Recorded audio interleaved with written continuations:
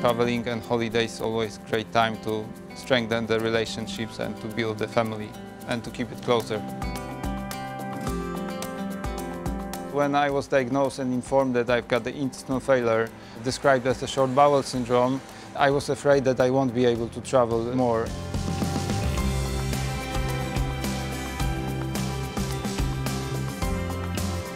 Traveling for me is a part of normal life, and even though I'm dependent from parenteral nutrition, traveling makes me independent.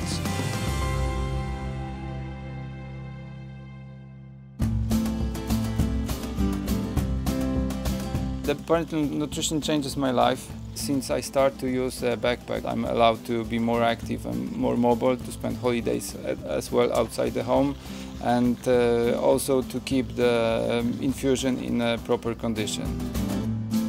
I love to bike, and I love to spend time to feel the nature and to feel as well independence. Normally I take a parenteral nutrition during the night, it's enough, but when I plan a longer bike trip, and especially in a hot condition, I also have to take care of proper hydration, so therefore I have to take extra fluids in my backpack. There are several things which you have to take into consideration when you are planning your journey. For sure, destination, the accommodation, also the length of stay, it's important. I've created a list of things for other patients which should be done before the journey, and I also documented it on a movie, on a video.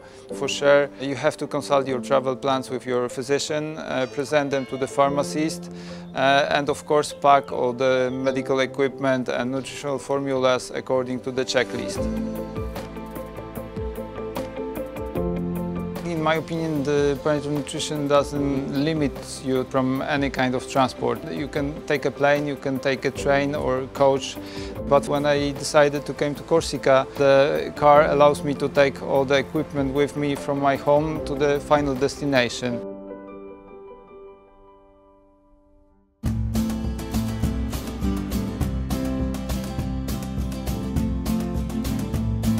It's a quite long trip from Krakow to south of Corsica, even more when you have to consider a ferry on your way.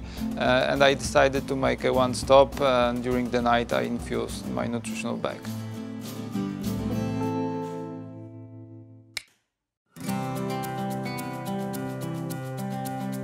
It was really great to see the smiles on my kids' faces when we finally reached the destination and we could start our holidays.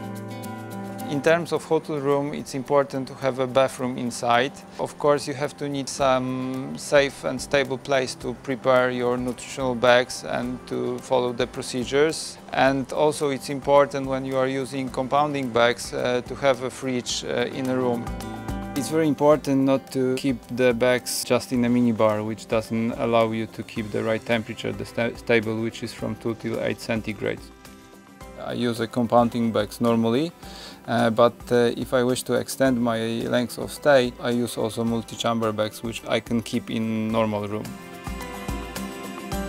Swimming, it's a controversial issue because there is no 100% procedure which secure your catheter from infection. For every patient, like for me as well, catheter is my lifeline. Therefore, it's my role to protect this as good as possible. On the other hand, we are in the middle of holidays and I wish to also spend time in a swimming pool with my kids. So it's really important to follow procedures and also try to choose the clean places to swim, just to minimize the amount of bacteria and of course again minimize the risk of infection. I like to say that I've got this huge appetite for life, so for sure it's one of my mottos, and the traveling and the possibility to change places and to get new experience, know new people allows you to fulfill your appetite for life. France is famous of its great cuisine, and for sure there are a lot of dishes which I'm not allowed to eat, like olives, but at least I'm really happy about the fact that I can try it. I'm really thankful that parenteral nutrition was invented. it still allows me to experience such a great moments like here on Corsica, and I dream to motivate others to do the same.